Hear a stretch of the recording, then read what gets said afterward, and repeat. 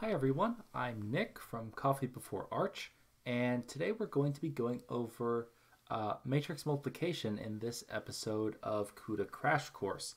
Now, matrix multiplication is really a staple kind of program that we run on GPUs a lot of the time, and it's because GPUs are really good at accelerating it, and matrix multiplication is a really common operation in a lot of machine learning workloads, which are very popular right now. So let's go ahead and get started. So to start out, we're going to first go over matrix multiplication again, just as a quick review. Then we're going to see how we can translate this to GPU execution and how it's going to look when we map it to CUDA code.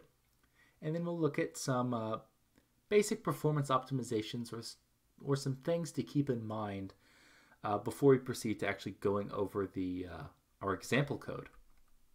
So let's get started. So how does basic matrix multiplication work? Now, for every element of a matrix C that is going to be our result, we'll take a row of matrix A and do a sum of products with matrix B. So what does that mean, sum of products? So we'll take A11 times B11 plus A12 times B21, and that will equal C11. So as you can see, we'll march along a single row of A and then a column of B to generate a single output in the C result. And then we'll, to kind of toggle up and down between these two elements, so C11 and C21, it will be between the first or the second row in A, and between C11 and C12, that's going to be as toggling between the first column of B and the second column of B, keeping A constant. So how is this going to look like on GPUs? So using the same kind of diagram, our basic thought will be for every single output, every element of our result matrix C, we will assign one single thread. So this single thread will traverse an entire row of A and an entire column of B in order to calculate that sum of products to get this a single element of C, like we say here. So in this case, we'll have a single thread. We'll go for this pair. Remember, so when we're talking about these threads, every thread will do a unique pair of rows and columns. So one thread will do this row and this column. The next row will say the next thread will do, say, this row and the next column, and then another one will do a different row and the first column again, and it will do this different row and the last column. And so that will give us all four results. Now, so how do we do 2D indexing? So in our original thread blocks and our vector add examples that we talked about previously, a vector is really just a big long line of elements. So doing a 1D thread block makes sense. The problem easily maps to that. Now that we have these square matrices or matrices in general, these map a lot better to two-dimensional shapes. So things like squares or rectangles. Usually squares just because they're very easy to lay out. So let's consider this case. So we'll start with very tiny thread blocks, just for examples, but this is completely extensible to larger sizes. So we'll have these tiny 2x2 thread blocks.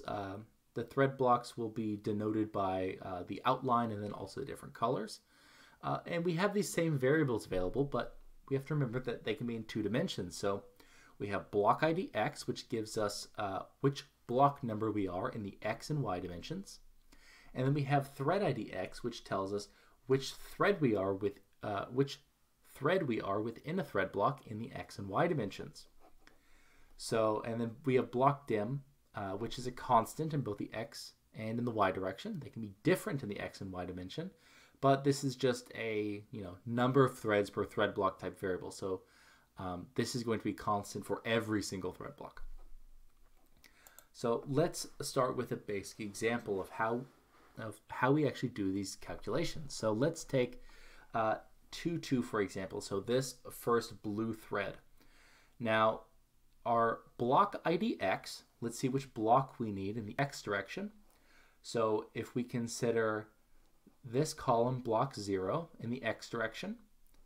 This will be block 1 in the x direction. Now, how do we get to this block down here? Well, that will be also block ID x dot y. So block ID x dot y will also be 1. This will be block ID x dot y is equal to 0. This will be block ID x dot y is equal to 1. So that means our block ID x dot x and our block ID x dot y will both be equal to 1 to get this pool of threads in the bottom right. Now, how do we get the individual thread?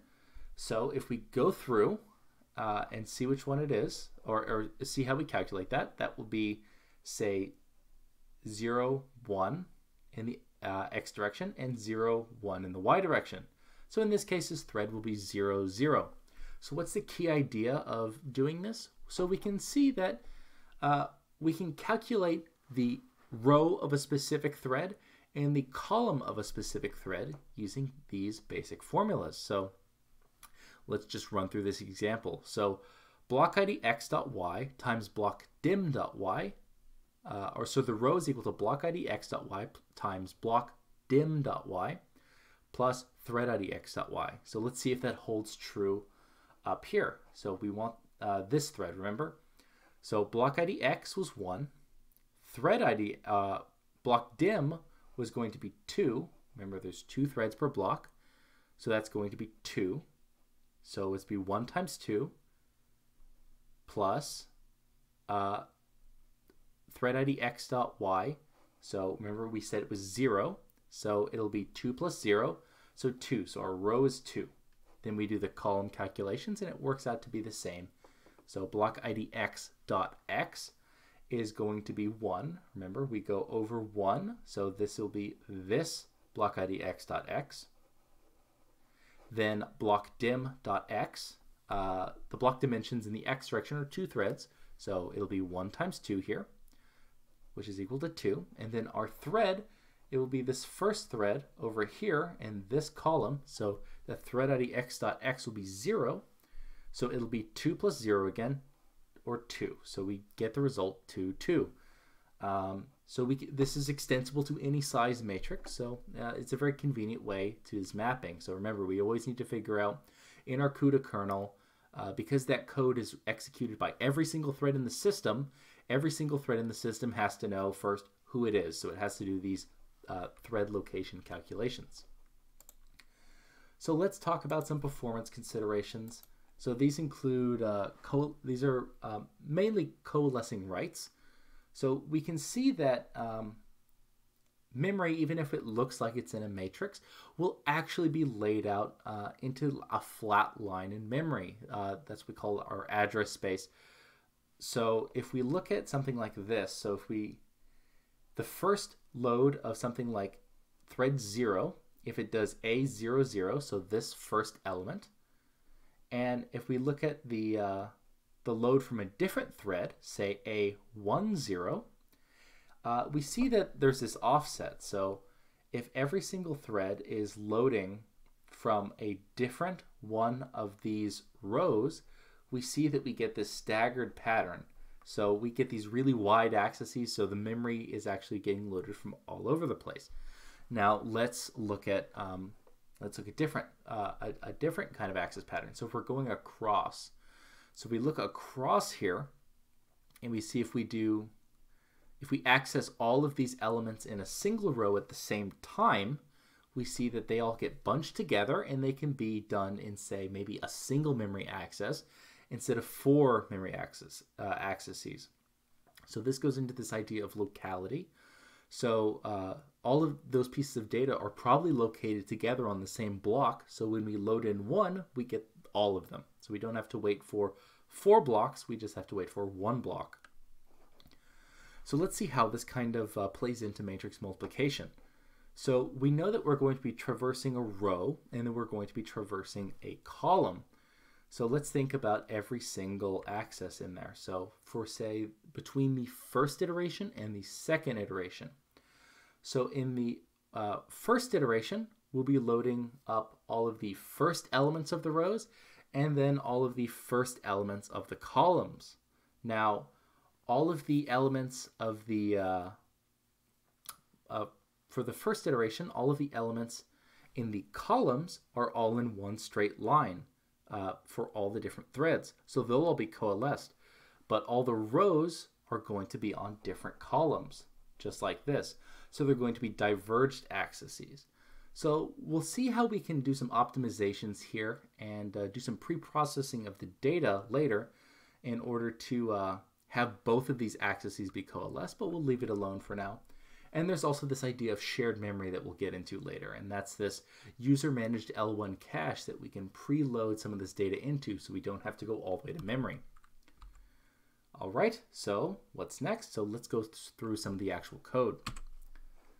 All right, so starting here, so we have a very simple initialization like we always do. So this time we're doing 1024 by 1024 matrices. Remember, this is a GPU. We're doing big computations that we want to speed up, so it's going to be very large calculations. So we're going to allocate memory on our GPU. We're going to copy over our matrices after we initialize them.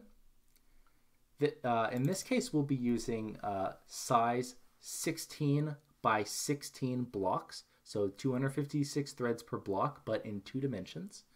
And then we'll be using equal-sized grids as well. So we'll divide the number of elements by 16, and then we'll end up having 1024 by 1024 total threads. So that it ends up being a very large number. So 2 to the 20th. Okay, so then we launch matrix multiply, copy back our result as per usual, and then we verify our result. So let's actually look at 2 things. Let's look at the serial implementation. So the serial implementation is very simple. It's just a triply nested for loop. So we'll say I want to go through all the rows, I want to go through all the columns, and then for every single, and then I want to go over every single element in those rows and columns. And then we do this successive